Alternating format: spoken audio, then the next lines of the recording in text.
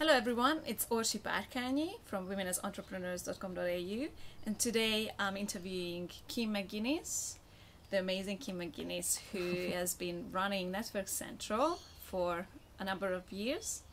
Thank you, Kim, for having us. Thank you for inviting me. You've been running an organization for women for many years. I'd really like to know how it impacted your life. Why you chose this business and how did it impact your life? Gee, it seems so far ago. It was 13 years ago now. I was involved in the area where I help produce events and programs and stuff to help small business people. You worked for someone else? Yeah, I worked for a business chamber and I also worked for a newspaper, and that was it was fantastic. I loved it. You know, the seeing the growth in these people from the benefit of the programs that we would put together were just, that was the biggest buzz for me. It was watching these people grow, and I loved it. And then I went looking around for somewhere to go for myself, and I was in middle management and I had a team and everything else, and there was nothing. And you know, there was industry-based things and stuff like that, but there wasn't a network where I could meet people from all different industries and all different areas, but all in the common denominator was the middle management. So that's when I started the Business Women's Breakfast Series. And then I still had my conference company after I left the corporate world, and I produced conferences for that market, and it was great, loved it. But then, you know, I had children and life took a different course, and so I built the network around the breakfast series. The breakfast series was going really well, and it was a lot of fun. Was that only for women, or? Yeah, it was. At that time it was only for women, because there really wasn't that many things around back then that were just for women, and I felt that we needed it then. I think we've evolved from it a little bit now, but you know, the passion of watching people grow is the thing that's remained the same through the whole thing, and building the network around it has been fabulous and rewarding, and you know, impacted my life. I mean, it is my life. It's taken me through, you know, a solid network is your support structure that catches you when you fall. It teaches you when you need to be taught. It shuts you up when you needed to be shut up. You know, like it's people who know you well enough to say, hey, that's not the way to do this. Why don't you try that? Or it's, you know, I know this great person who could teach you so much. Why don't I introduce you? It's that sort of connection that is so incredibly important. So you started to help these women to form those connections. It's like a mutual mentoring society. It's just fantastic. I love it. And it's just I'm thoroughly addicted. Yeah, thoroughly addicted. Anyone that tells you your past that it's easy is lying. It's not easy. It's not always easy. But if you have that solid passion and purpose for what you're doing, it's not as hard as it needs to be. You know, you get through it, and you build each day.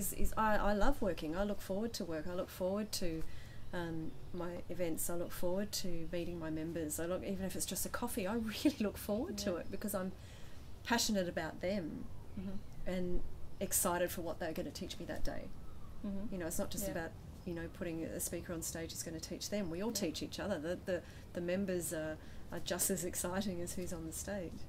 The thing I've learned now, being in business so long, is when I do have a day like that, when it is really difficult to get going, I go do something that's not that difficult.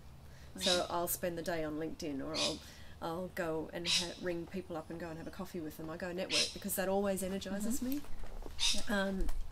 And those days are always the most productive in a funny sort of way, because I'll end up with a million ideas that I didn't have before, just from talking to people. I've connected with people I hadn't connected with before. I've made some new connections.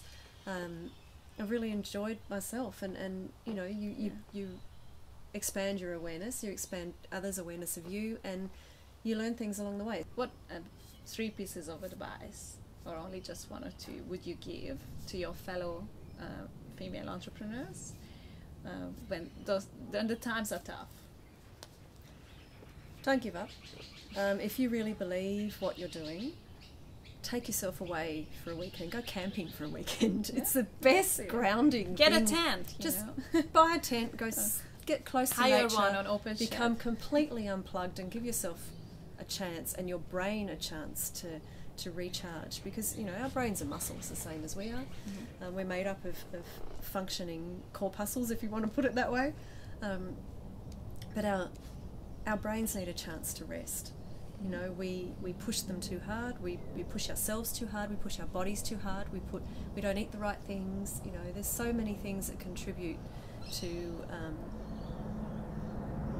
exhaustion and overwhelm, and I think we just need to pull ourselves away. And it's, you know, your best ideas come in the shower, so take yourself away for a weekend and just get completely unplugged and get back to nature. And that's the best thing when times get tough, because you'll come back with absolute clarity. Find that clarity, because if you have clarity about your business and you can articulate what it is that you're trying to achieve in one sentence, then everything else will just fall into place behind that. But you need to be clear and not overwhelmed, so that you can drive it with, you know, a solid direction that makes sense. Yeah. Otherwise there's no point. But, you know, be real about why you're doing what you're doing. It's not about money. Money's, you know, money follows where passion goes. So, you know, and when I say it's not about the money, every business is about the money. You have to know your figures and know your balance sheet and know why you're running your business, but also how to run it. Yeah. That's very, very important. So don't forget those. I'm not saying money's not important, because it is. But know why you're doing what it is that you're doing to make that money. Yeah. And be clear about that. And then you'll just be so much more focused and driven and all that sort of thing. I'm a big believer in the power of 3. You do 3 things that and no more, because otherwise you'll overwhelm yourself. So your business might have 3 different directions. I live by that mantra, and it's worked for me every single time. Okay, that's great. Yeah, I know that you're also a big believer of mentoring. Absolutely. I'd love to hear your opinion about that. My mentor program is my pinnacle of the year. I just, to watch these people go through this 6-month transformational process and come out the other end, sometimes completely different, is just beautiful. It's fascinating to watch, and I think, you know, we have a responsibility to teach as much as we have a responsibility to learn. And quite often, all the time, the mentors will get exactly the same amount out of it as the mentees do. So, you know, if you want clarity in where you're going, go mentor somebody else and find their clarity, because you'll find yours by osmosis. There's always someone who can benefit from your Absolutely. experience. Oh, that's so nice to see the mentor from you coming out, even just doing this interview. So it's really, that's who you are, and that's great that it comes out from everything you do. Thank you. Your fabulousness. And you. Thank you so much, Kim, for having pleasure. us here at your beautiful home. You watched Women as Entrepreneurs with Orsi and Kim McGuinness. See you guys next time. Bye. Bye-bye.